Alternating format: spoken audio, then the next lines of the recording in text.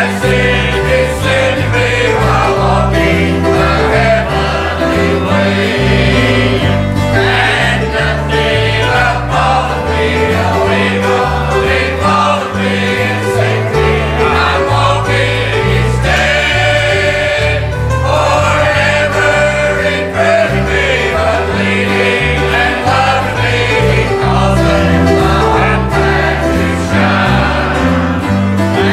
with me.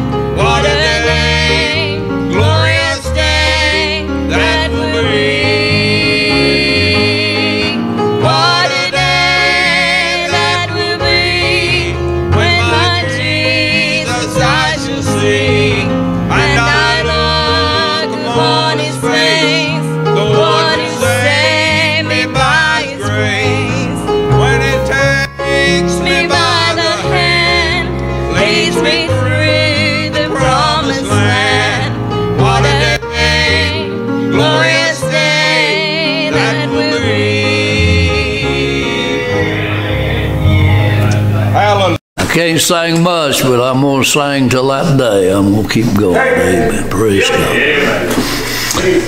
We appreciate this and appreciate him honoring God and obeying God. And the Lord will bless everybody to be obedient, won't he? Amen. And until that day, I'll go on singing. Well, this world don't have nothing to offer us anyhow. Really. You're right. In the world you'll have tribulation, Jesus said. That's right. But in me you'll have peace, and said, be of good cheer. I've overcome the world. I'm proud we have victory today. We're not working toward victory, we're working from victory. That's right. Victory is won at Calvary. Yeah. I don't know what time it is. Well, it's not very late. Phil, you sang a song. Before Avery's going to preach for us this morning. And thank God.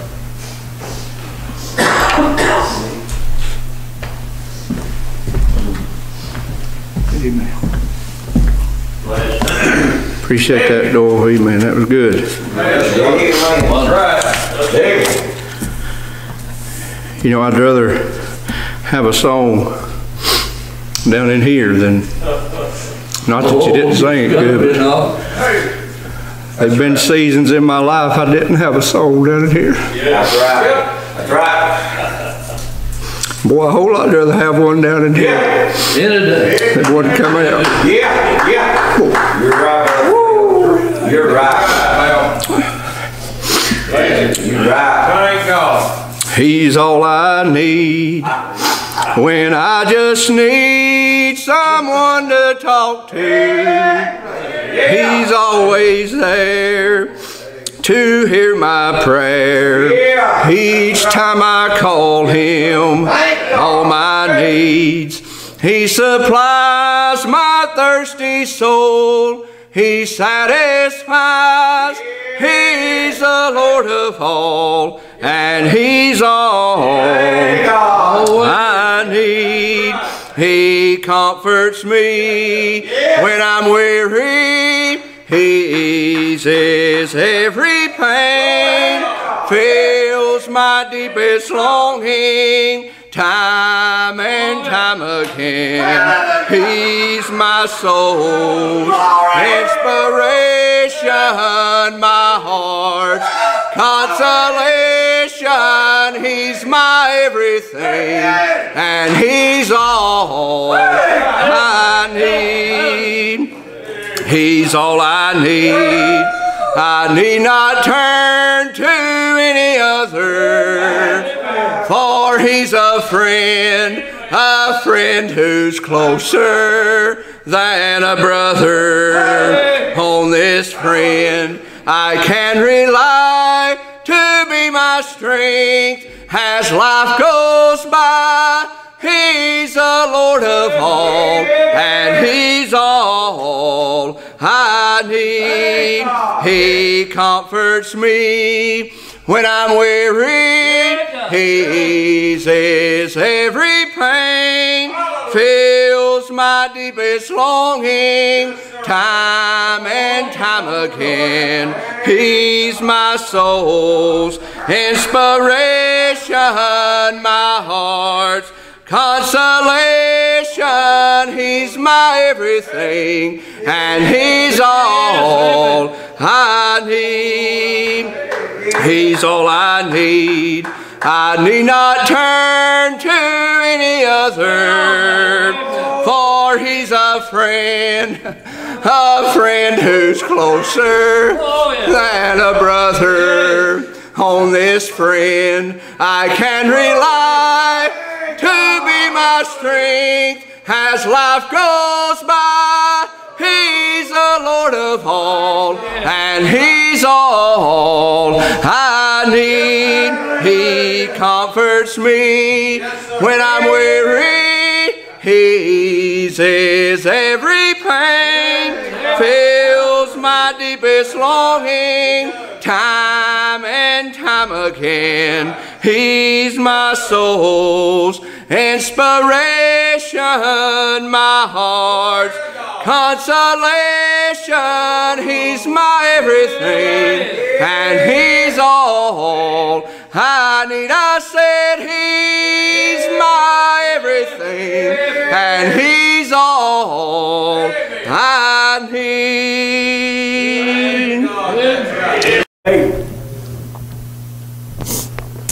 Isaiah chapter 64.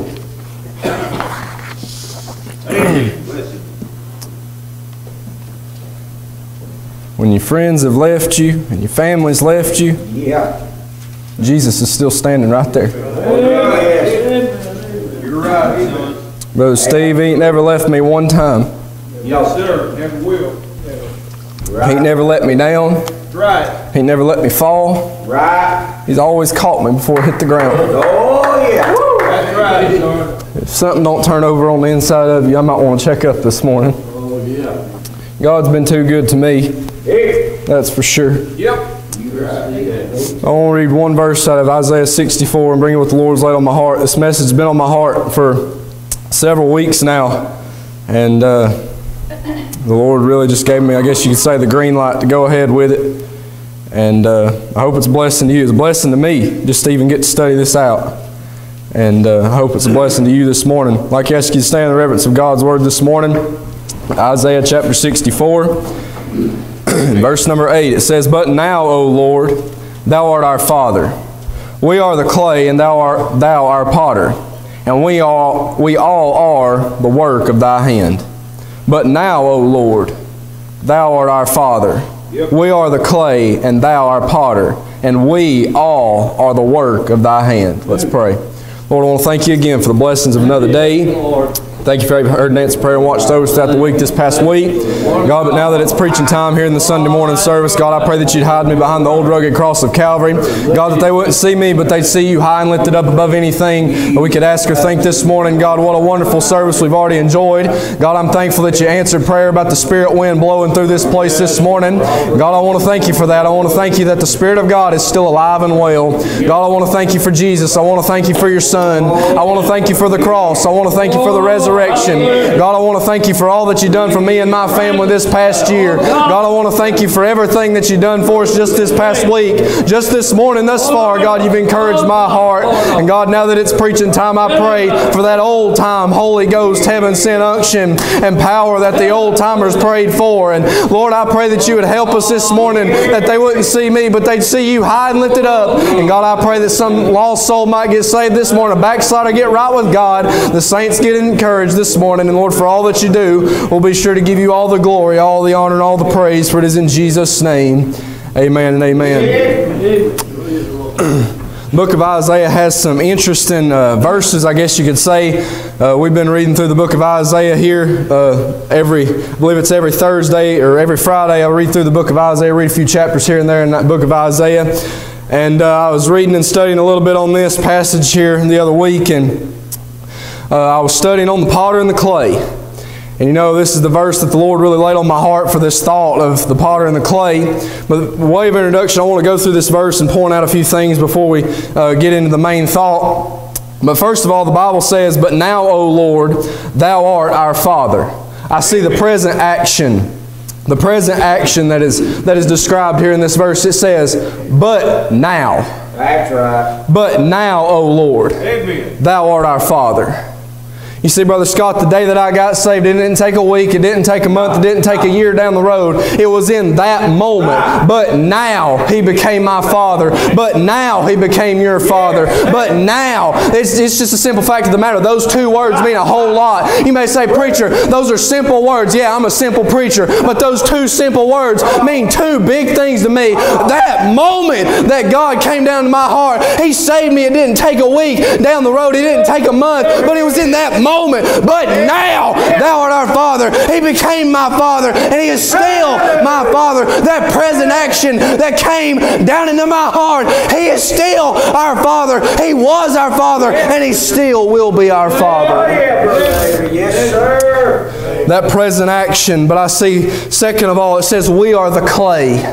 I see the present assignment. The present assignment. Brother Scott, when he picked me up off my face, I was in a deeper mess than I'd ever seen before in my life. I didn't know what to do, didn't know where to go, didn't know how to live my life, didn't care nothing about what the church thought about me, didn't care nothing about the world, what they thought about me, didn't care nothing about what anybody thought about me. But God, He looked down at that broken vessel. He looked down at that mired clay, and He saw something special. He saw something that He could remake. He saw something that He could make something special. And I thank God every day. I thank God every second of every day of my life that He saved me from a devil's hell.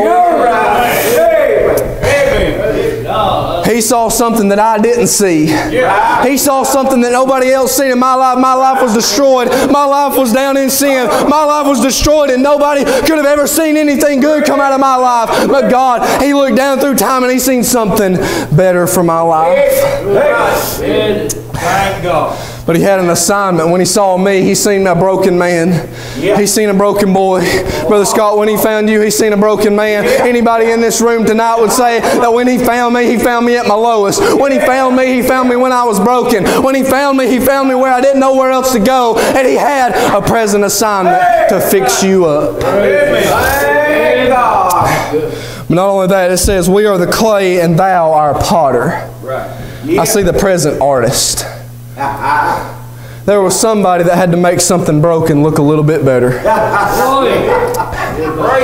You know, when an artist starts doing a painting and things, they sort of do like a little sketch of what they're actually going to paint, what they're actually going to do before they actually make the finished product. They do that sketch, they put it on paper, they put it on their canvas of what they're going to paint. And before long, that picture that was once in black and white is now in full color. That's what He did when He saved my ever dying soul. I was in black and white, deep down in sin. And when He saved me, He painted me and made me a pretty picture for the Lord Jesus Christ.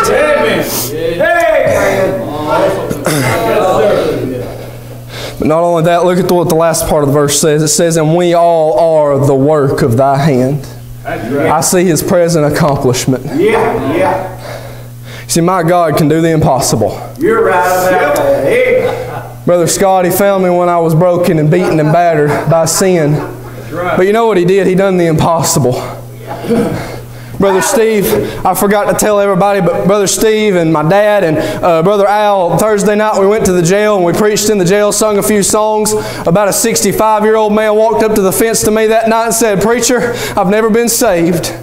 And I said, "Well, I can't do it for you." And he said, "But I want to be saved." He walked to that fence that night. I said, "Sir, I can't do it for you. I wish I could touch you and you be made whole. But the only one that you can do is you can go to Jesus. You can get down on your knees at night and I'll pray with you. I'll show you how to be saved." But by the grace of God, that man stood up and I asked him, I said, "How do you feel? Do you feel any different?" And he said, "I feel a whole lot different. I think I'll be all right." And he got up that night, about a 65-year-old man on his way to a devil's hell, and God still done the impossible in his life.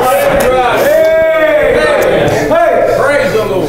God can and He still will. Yes. Yes. That goes to show that man, I don't know what he had done, Brother Steve. I don't know why he was in there.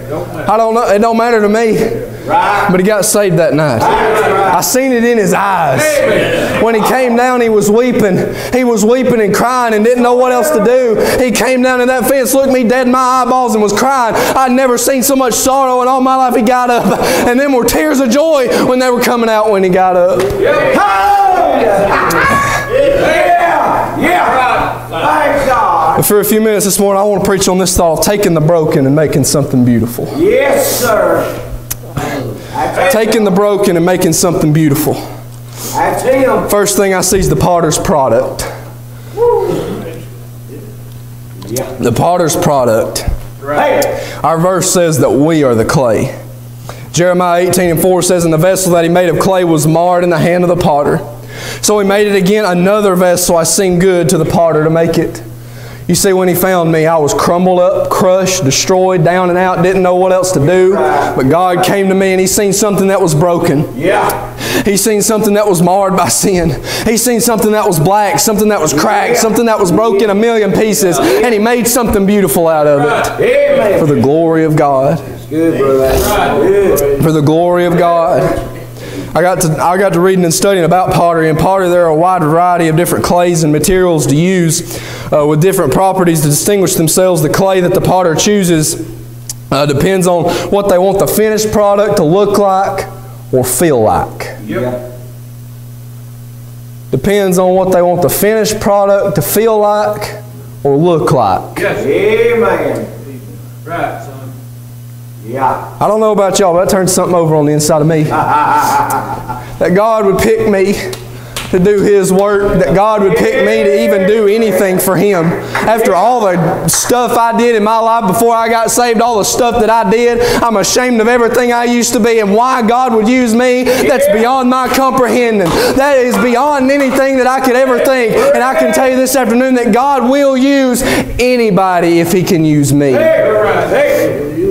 Come on, come on. But in pottery, there's three processes in pottery. The first one is the carving process. The carving process. This potter puts it on its wheel, whatever material they've chosen, whatever they've chosen to put on that wheel, and it's beginning to spin. They begin to carve it in what they want it to be. Right. In their desired shape of what they want it to be. For an instance, if they're making a vase, they want to shape it into a vase.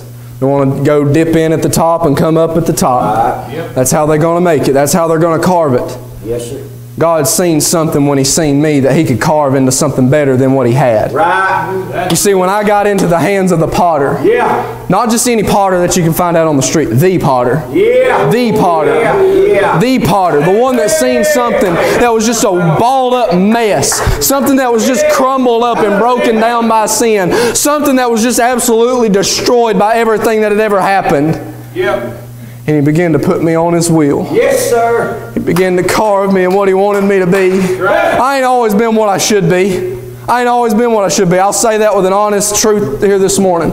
I ain't always been what I should be. I ain't always been what I should be. Come on, come on. We all got room to be better. We've all got room for improvement if we're being honest. If we're being honest this morning. We could all read or pray a little bit more. We could all come to church a little bit more. We could all do a whole lot more for God. But there was something about that time when He put me on the wheel and began to rub His arms across me, make me smooth, and carve me in what He wanted me to be. He carved me into the desired shape that He wanted me to be. Good preaching. You see, each preacher has a desired shape that the God made them to be. Right. Each teacher has a desired shape of what God made them to be. Person that sits on a church pew may not play an instrument, may not even sing in the choir.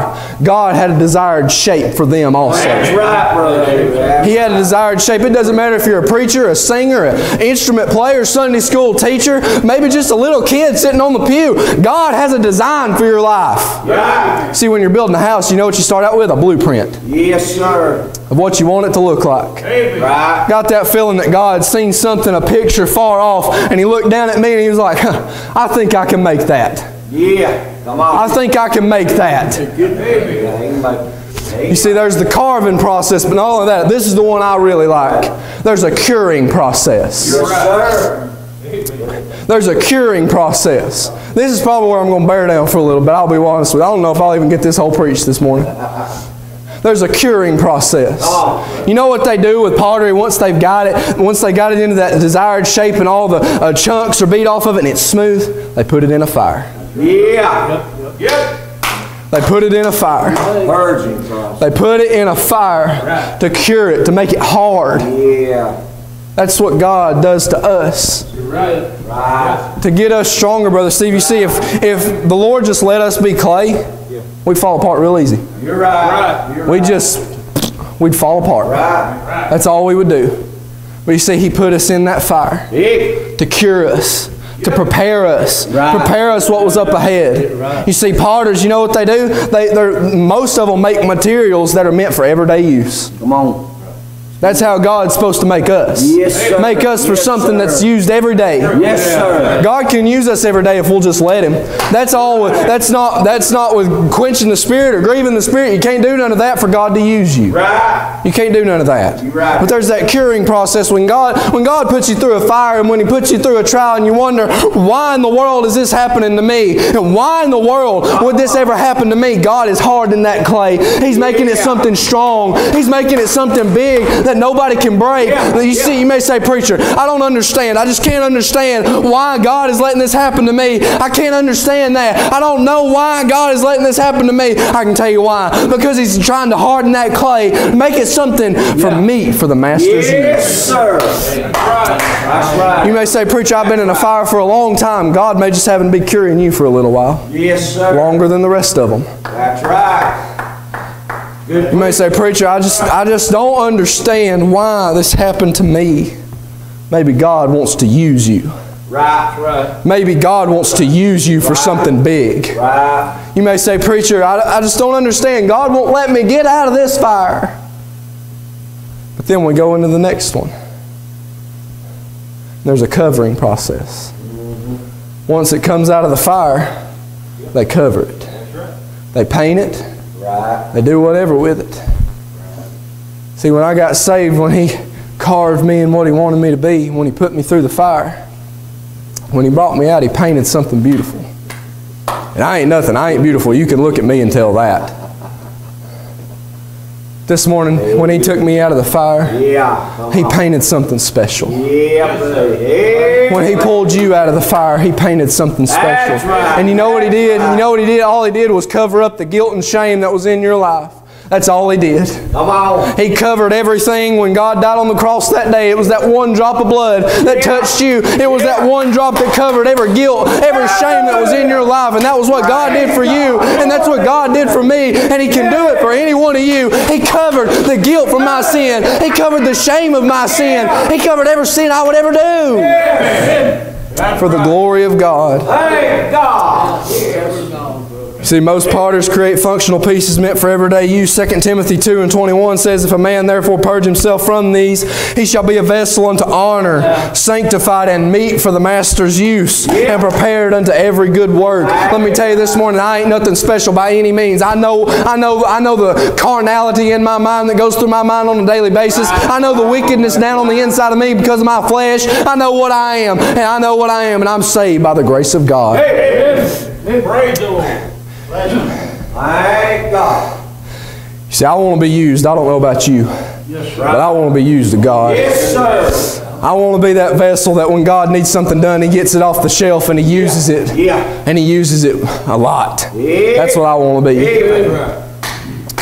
But not only the potter's product, there's a potter's personality. Right. See, I began to study and read on this a little bit. And potters have distinct personalities. I've never met one, so I wouldn't know if it was true or not.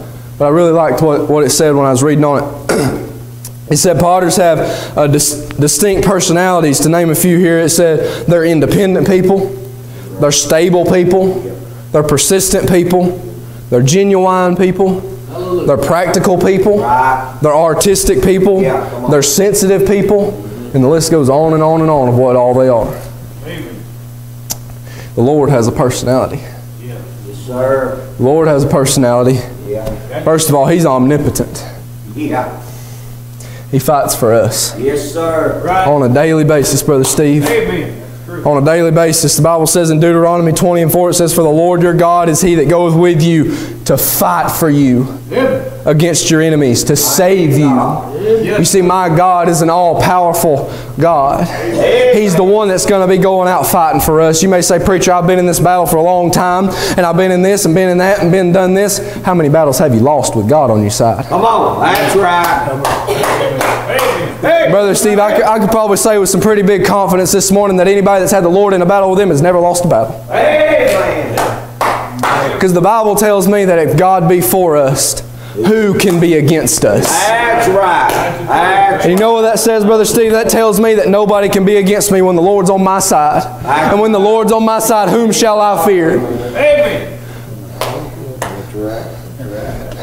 The Bible says, I believe it's the psalmist said, yea, though I walk through the valley of the shadow of death, I will fear no evil.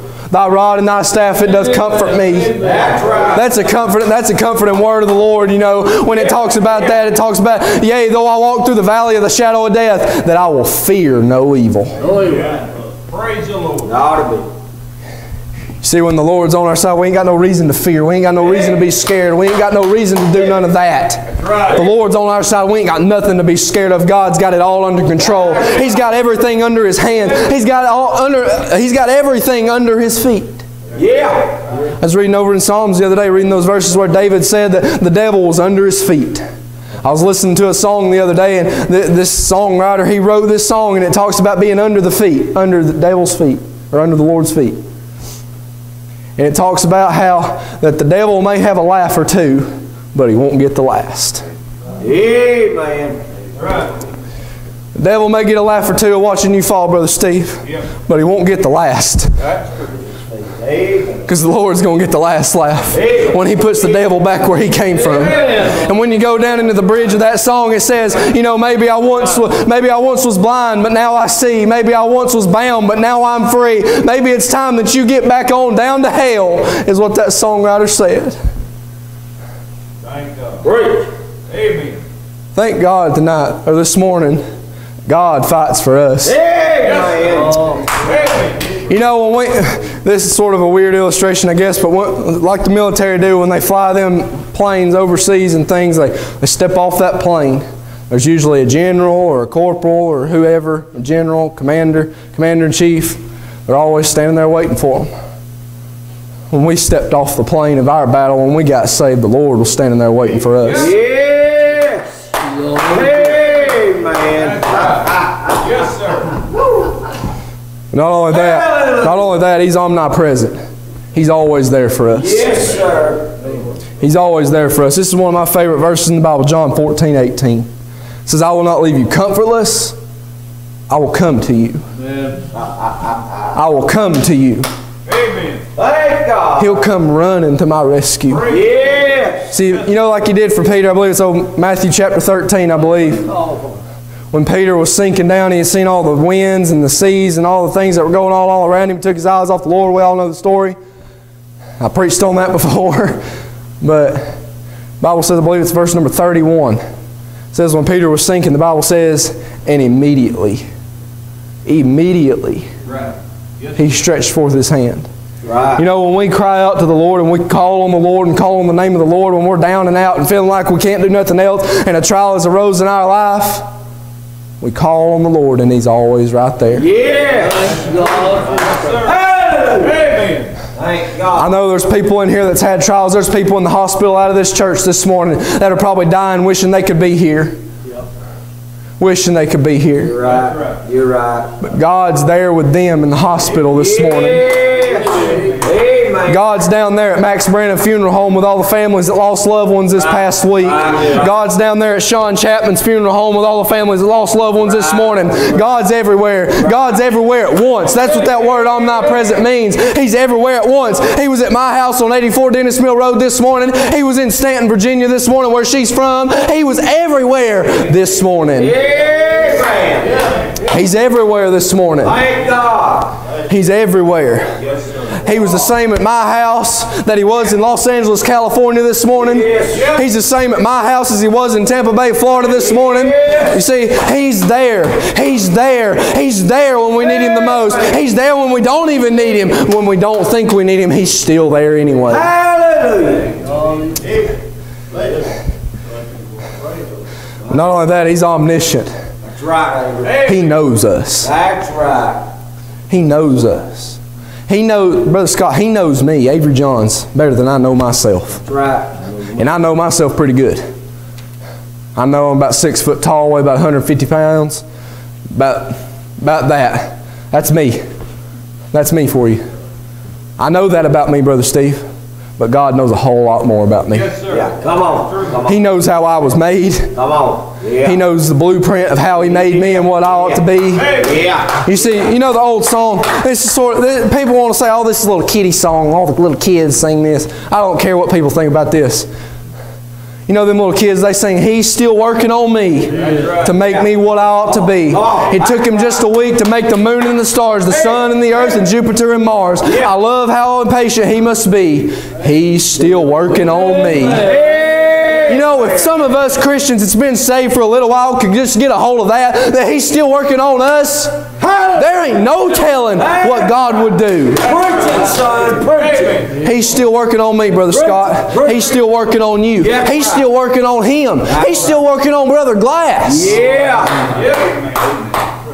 He's still working on every single one of us this morning. If we could just get a hold of that, if we could just grasp that and realize that we're nothing without God, and realize that we're absolutely nothing, and that God knows us better than we know our own selves.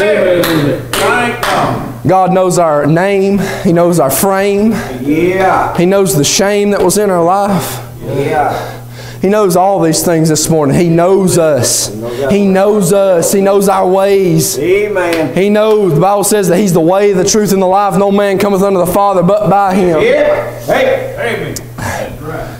Let me tell you this morning, the Lord has a personality of His own.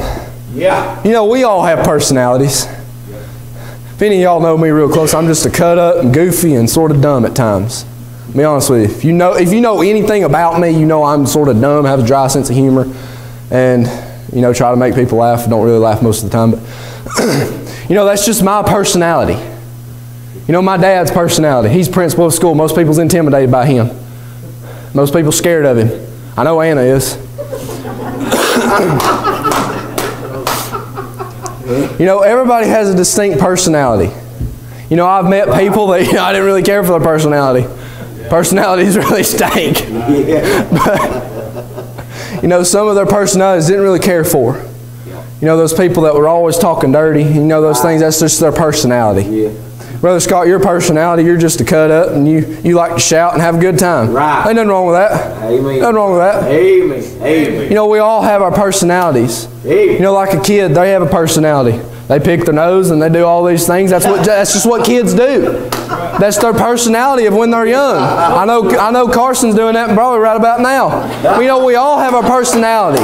We all have distinct personalities. But you know, there's nothing like the personality of the Lord. There's nothing like the personality of the Lord. You may say, preacher, why are you cutting up jokes? The Bible says a merry heart doeth good like a medicine. That's right. There ain't nothing wrong laughing every once in a while, being dry and down and out, no smiling nowhere. Come on, come on, come on. You know, a joke that goes around in our family is that we have the John's look. And I haven't. I was blessed with it. He has it. My dad has it. I ain't never really seen Doyle or Perry with it, but I know I have it. I had it this morning when I woke up. I don't like waking up in the morning.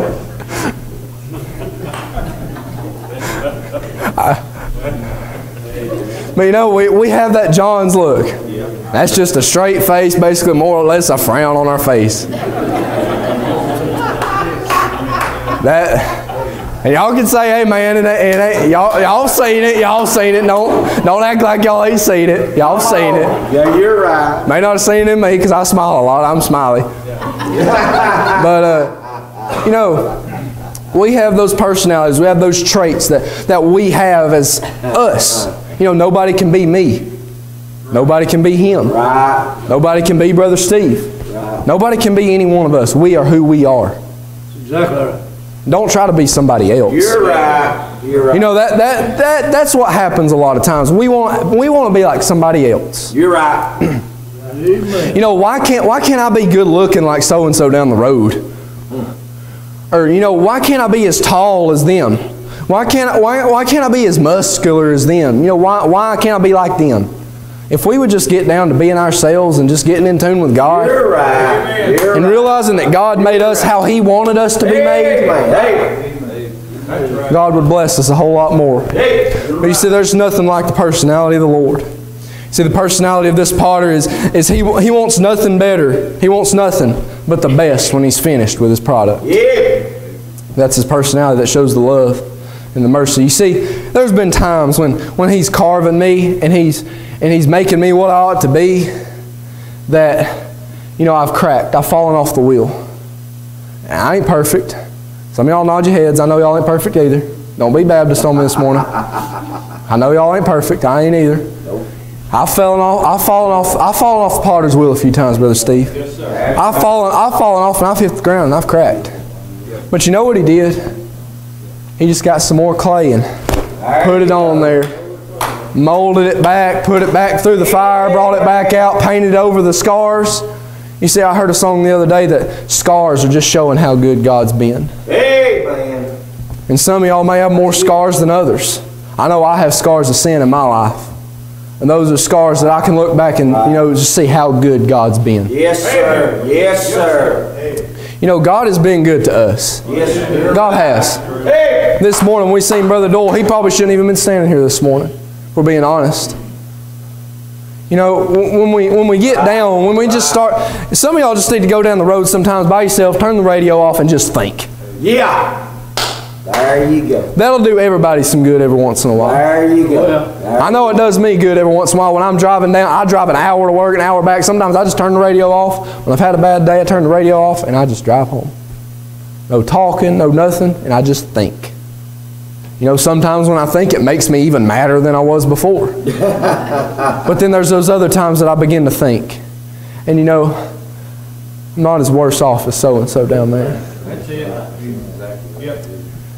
I have it a lot better than so-and-so. You're right. You're right. I'm not sick and in the hospital this morning. You're right, Avery. We take it for granted. We take our health for granted. You're right, Avery. Somebody help me with that. We take our health for granted. You're right. Hey. We wake up every morning. We open our eyes every morning. When's the last time you got down on your knees and thanking God for letting you see another day? Amen. Come on. When's the last time you got down on your knees and thanked God that you had hands and legs? Amen. When's the last time you got down on your hands and knees and thanked God that you could see or that you could hear? Amen. I work with a man that's deaf. I work with a man that's deaf. Come on. And he came to us the other day, and he can read lips really well. And that's how he communicates. He can read lips. And he came to me and one of the guys, and he said, I can't really read this woman's lips. I need y'all to go out there and talk to her. See, that man has probably never heard anything in his life. And we take our hearing for granted. You're right. Absolutely. Some of us may can hear better than others. I'm deaf. I can't hear nothing. You can ask my family. I can't hear nothing. Even when they're talking to me, I'm what? But I do hear. And I do see. I smell. I can talk. There's a lot of people that can't even talk. Come on, come on. Those people that have had strokes, they can't talk. Right. We take everything for granted. You're absolutely. When's the last time that we came down to an altar or got down on our hands and knees at the house and just asked God or didn't ask God for anything and just thanked God for all that He done? That's right. Amen. You're right. I get in a bad habit of times of just asking God for things. God, help me with this, help me with that, help me with this, help me with that. But when's the last time we got down on our knees and just forgot about what we want God to help us with and just thank God for what He has done? Amen. That's right. The Lord has a personality of His own. And then lastly this morning, the potter's place. Amen. Potter's place. As I was studying about potters, many potters, they have their own studio to say. They have their own place of where everything that they've ever made is on shelves. People can look at, people can say, hey, man, that's pretty, that's nice. Most of it's probably pretty expensive, but what would it be like if we could just see what the Lord's studio looks like? Yeah. What all the beautiful things He's made. Yeah, come on, come on. What all the beautiful vessels of God honoring vessels that He's made. Right. I want to look at a few vessels. The Lord gave me a few vessels. There's first of all a vessel of honor. Yeah. There's a vessel of honor. And I see a vessel of honor as those God-fearing people. May not be a preacher, may not be a teacher, may not even sing, may not even do anything. But those people that fear God and want to do anything and everything to please God. Amen. That's a vessel of honor. Amen. That's a vessel of honor. Oh, yes. You heard the old saying of giving honor where honor's due? Yeah. Right. There's some people in here that deserve some big honor for the vessel that they are for the Lord. Amen. There's some people in here that's here Sunday night, Wednesday night, Sunday morning, every night through revival. There's people that are every night. There's those people that are faithful. Those people that are here every time the doors are opened. When I think about faithfulness to church, I think about the justices. Yes, sir. Brother James and Miss Betty Justice. That's right. I think about them when I think about faithfulness to church. Right. That's just what comes to my mind. There's been meetings I've been in that I didn't know anybody there. And you know who walked in the door? Miss James and Betty Justice. Right. Didn't know anybody in that meeting, didn't know anybody there except me and whoever came with me. You hear a shout. And then you hear that shout. That's exactly right. Yeah, she cries up with it. You hear that shout. Yes, sir. They've done anything and everything to get to church. Amen. Every time the doors are open. You're right. You know, if we could just be like that, oh, what God would do in our lives. Yes. Oh, what God would do for us. Oh, what God would do if we could just be faithful. You're right. Right. But it's not only being faithful to church, it's being faithful to pray. Yes. He preached about prayer last Sunday morning. That was really good. That was for me last Sunday morning. Brother Steve, there's times when we get too busy. Yes, sir. I get busy. That's true. I get busy. If we're going to get down to earth, let's get down where the rubber meets the road this morning. Come on. We all get busy. Right. We all get super busy. Ain't got time to do nothing. Ain't got time to barely breathe. Brother Steve. But you know, there's some times where we just need to take out a little chunk of our day, just get down on our hands and knees, maybe just even whisper a prayer to the Lord. The Bible says to pray without ceasing. Right. Pray without stopping. If you go throughout your day with a constant prayer down in your heart,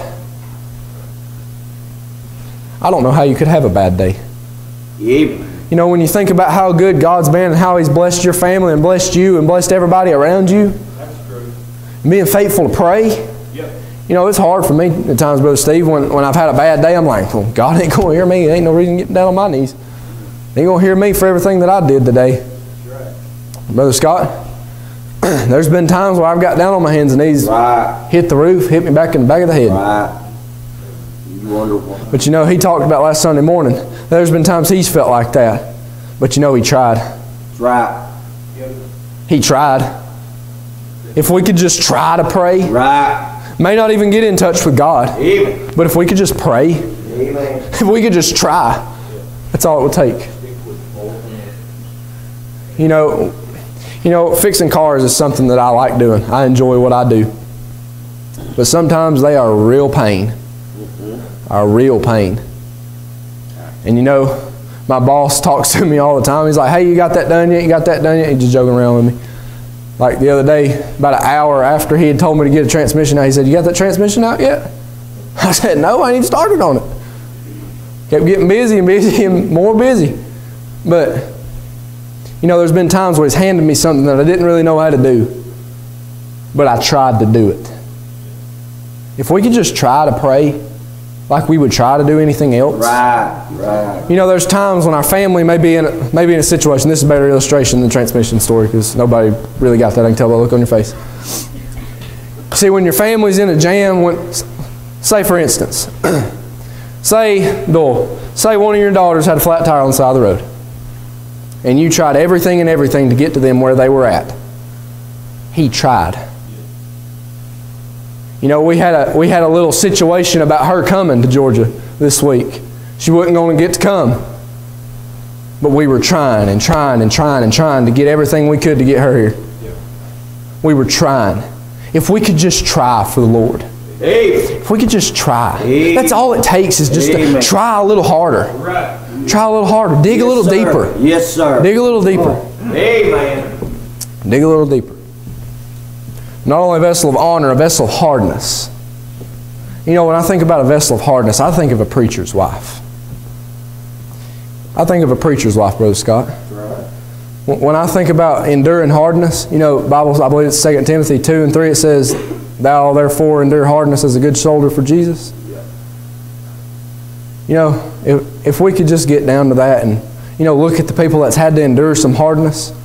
You know, there's been preachers down around this country that their wives have probably endured some hardness. You're right about that. For maybe things that their husbands preached, Yeah. maybe things that their husbands said behind a pulpit or things that they had to deal with. Right. Their wife still had to deal with it with them. Right. It was just as hard for him as it was for her. Good, Amen. And I know there's been times where Mama's had hard times for stuff that you've preached, where people will probably say, well, why did he preach that? Why is he being hard? Yeah. Why is he doing this? Why is he doing that? There's been those times. There's been those times. Think about Miss Jimmy Lou Allen. She's had to endure some hardness. Oh, yeah. Miss Edna Ballew's had to endure some hardness. All these great men of God that's passed on, They've had to endure some hardness. Their wives have. Right. They have. Right. But not only a preacher's wife, but I think of a pastor when I think of enduring hardness. I believe a pastor is one of the most busy men ever. They're at the hospital, they're at the funeral home, they're at church on Sunday morning, Sunday night, Wednesday night, preaching their absolute heart out for the people to look at them like a calf looking at a new gate. Right. Right. You see, a pastor can study and do all these things just for some church member 10 minutes before he gets up to tell them every little problem that's going on in their lives.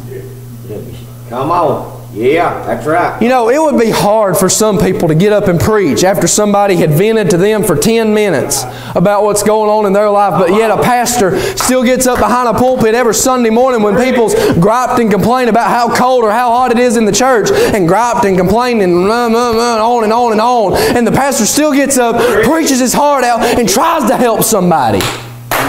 Yeah, come on. That's hardness. That's enduring hardness as a good soldier for Jesus. Good, son. Good preaching, David. Not only that, being peculiar. The Bible talks about us being a royal priesthood, a holy nation, a peculiar people. That's right. The Bible didn't call us to be popular people. That's right. Brother Steve, I quit caring a long time what people think about me. I quit caring a long time ago. You know, I did when I was in high school. I want to be the coolest. I want to be the one that had all the nicest things, Brother Scott. I want to be that cool guy. Everybody liked. Most people didn't like me anyway, but I tried. He got me in trouble, son. Got me in trouble too. But you know, Brother Steve, I quit caring a long time ago what people thought about me. You know, when I got out of high school, it was a real wake-up call for me. Yeah. You know, I'm growing up. I'm getting older. One day I'm going to have a family of my own. You know, what would it be like when I had a family of my own? Right. That if I still tried to be that popular preacher? If I preached all them big meetings, and ain't nothing wrong with that. Don't get me wrong when I say that. Some preachers, that's all they preach in. That's all they preach in. They don't preach in no jail cells. They don't preach on the radio. Right. They don't preach in little country churches on the side of the road. Right. All they want is in big churches where they can get their big money. Come on, come on. You see, this morning there's vessels of hardness to endure hardness as a good soldier for Jesus. Right. But we got to be peculiar people. Right. If we're ever going to be anything for God, we're going to have to chunk our pride, chunk our popularity, chunk it all, Hey. Right. and just be different. You're right. You may say, preacher, I don't want to be weird. Be weird. There's nothing wrong with that. Be weird for the Lord. Amen. Be that person that somebody comes to when something's going wrong in their lives. That they're like, hey, will you pray for me? Amen. Be that person that somebody comes to you, hey, can I ask you about something? That's something really been bothering me. Sure, yeah. Be that person. You're right. Be that different person that when something happens and maybe one of your friends' lives down the road, that they call you. Be that person for them. Be that person for them. But not only a vessel of honor and a vessel of hardness, but a vessel of heroism. You may say, preacher, what are you talking about? Those preachers, prayer warriors, soul winners. Amen. Those are people, those are vessels of heroes. Those are heroes. Amen. You may say, preacher, how are they heroes? They didn't save your soul. Some of them prayed me out of hell, though. You're right. Right. Some of them witnessed to me. Really got a hold of my heart. Amen. Preached to me my whole life. They're my heroes. Amen. I know there's people that took time out of their busy schedules to pray for me before I got saved. I know that with a fact. Amen. You may say, preacher, I'm running real late this morning. But there's those vessels of heroes, those preachers that have preached their absolute heart out. Souls may not get saved. Saints may not get encouraged. They were still trying to help somebody. Hey. Those soul winners. Every time I think of a soul winner, I think of Brother David. Brother David is one of the greatest soul winners I've ever seen in my life. I didn't ever get to go on visitation. When some of y'all know how he used to be on visitation better than I did. You see, most people when they go on visitation, they go visit the people that's sick, visit the people that's in the hospital, and there ain't nothing wrong with that. Brother David would go to the trailer parks, walk the trailer parks, walk door to door, knock on the door, and ask people if they'd ever been saved. Right. That is visitation to me. That's right. What you have to do. Going out into the highways and hedges is what the Bible says. Brother David used to go door to door. He didn't care. He didn't care if people, oh, this old man, he's just this and that and the other. He was still knocking on doors every third Saturday or second Saturday, whatever Saturday y'all go on visitation. He was still knocking on them doors every Saturday. Amen. He was faithful to do that. He was faithful to do that. Not only was he going out into the trailer parks, he was going into the jails. Brother Steve, I didn't get to go to the jail with him. You went to the jail with him. Dad went to the jail with him. Brother Al, and a lot of y'all went to the jail with Brother David. Y'all seen how he was. I didn't get to see how he was, but I've heard how he was. I've heard that he would get down with them prisoners and show them how to be saved. I heard that he would just talk to them. That's a soul winner. You know, if we could ever be a soul winner for the Lord, we're going to have to chunk our pride at a gas pump, try to talk to somebody. Amen. We're going to have to chunk our pride at the Walmart and try to talk to somebody about the Lord. You know, I'm not talking about beating them over the Bible, beating over the head with the Bible. I'm not talking about none of that. I'm not talking about that. But in love, Brother Scott, walking up to them and saying, hey, have you ever been saved? Right. Right. Have you ever felt the Lord? Have you ever got saved? Have you ever been born again? And I ain't talking about beating them over the head with a Bible. That's what some people do. That's what some people do, and that's the wrong way to do it. But if you just go to them in love, Right. say, hey, have you ever been saved? And if they say no, well, I'll be praying for you. That's all it takes. You may have sowed the seed in that person's life. I believe it was Paul over in Corinthians said that I planted and Apollos watered, but it was God that gave the increase. You see, Paul may have been that man, you know, probably just sort of sat around and... Have you ever been saved? He planted that seed in a lot of people's lives. Right. I mean, he preached too. But then he went over to Apollos, and Apollos watered the plant. Then God gave the increase. Amen. That's how he done. That's how he done for me and you. This is the last thing, and I'm done this morning.